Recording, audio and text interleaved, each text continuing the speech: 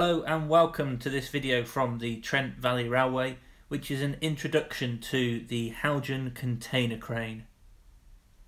This video is part of a series of videos that documents the build and specifically here looking at the container crane for the layout.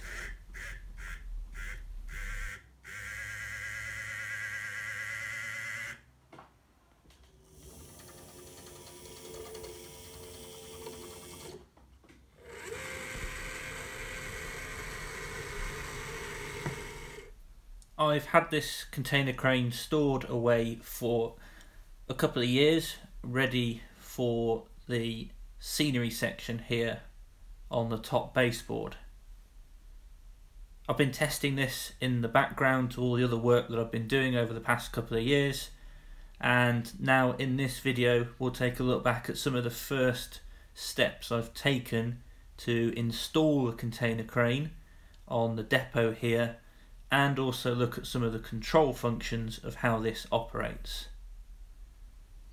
So I'm in the middle of laying down here the first set of rails for the container crane. The base units here in grey with the rails set out did come in the box when I had this container crane. However, for the length I need along this container depot here, it doesn't come with enough base units in the box, and trying to find some of those extension packs now is probably near impossible. So I've got some code 100 flexi track here, which is this stuff now, which has been cut in half to create the same sort of single rail at the edge of the base that comes with the pack. So I'll now lay that on either side, get some glue down as well with the Copydex glue underneath for the rail at the top, and then hopefully wire it up and show you the progress at that point once these rails for this first section here are down on the container depot.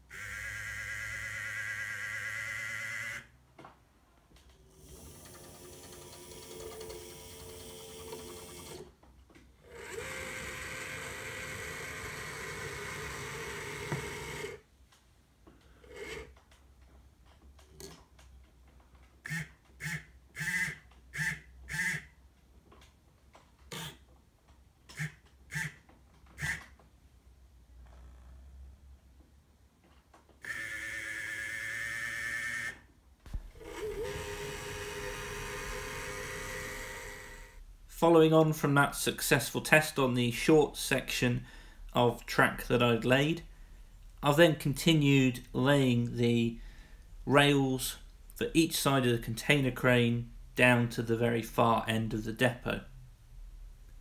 I've also then installed the 3 container depot lines for the trains, and this then carries on to the very back wall, where I've put in some buffer stops where the locos will sit at the very back, be detached, and another loco will take the container train out on the other end. So that's the work there to get the full length of the container crane run down the depot, and we'll now have a look at the controls for the container crane. This is the control center for the Heljan Container Crane. This control unit comes in the box with the crane itself. It has its own power supply that I've fed into it through its own DC supply. Coming out of this control unit, the red and the black wires then go to those rails that I've just laid down either side of the container depot lines. And this then feeds the power into the crane and the hoist to operate it from this unit. I'm now just going to show you a few things for how this unit works. And first of all, looking at operating the gantry. So you can either press the right which will move it towards the very back of the container depot, or either press the left.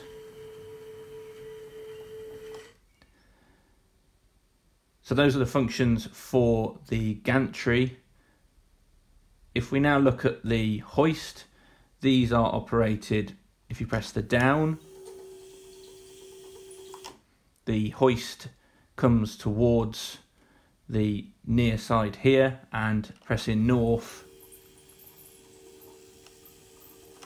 or the up arrow on the keypad there, and that goes towards the very back wall. To operate the hoist up and down, if I hold down on the function, pressing the down arrow takes it downwards, pressing the up arrow will take it back up, and you're also able to, if you need to turn the container around, spin the hoist using the left and right arrows.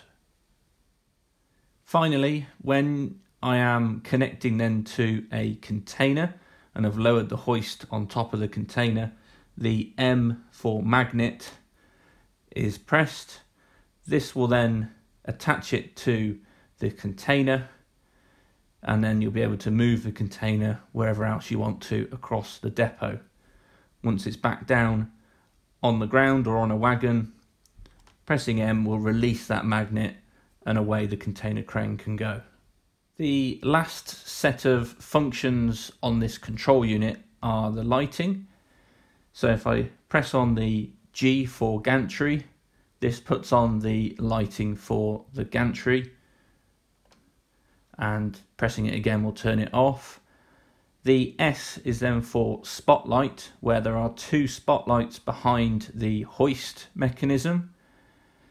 And what I've also done here is actually attached a sound module and written to that DCC decoder that's attached to the sound module the same CV settings as this control unit.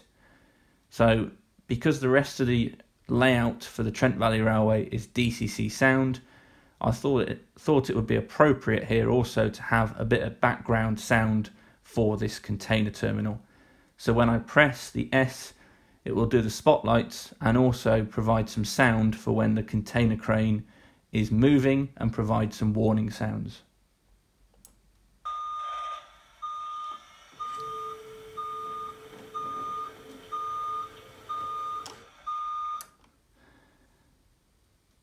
Obviously those sounds are applied manually effectively, and I can leave those on as well for however long I want to, because sometimes they may put the warning sound on even when the container crane might not be moving anywhere, and actually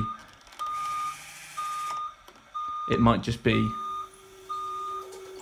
the hoist that is moving around the container depot.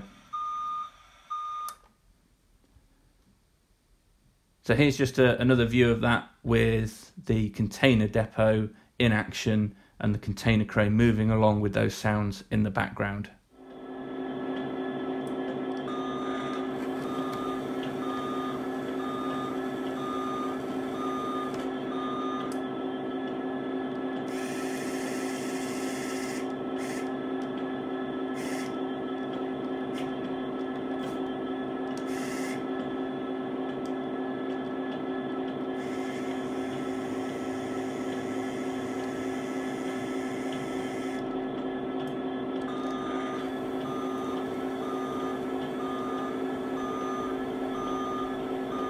Thank you for watching this introduction to the Heljan Container Crane. There'll be plenty more videos coming up on this container crane as the layout build progresses.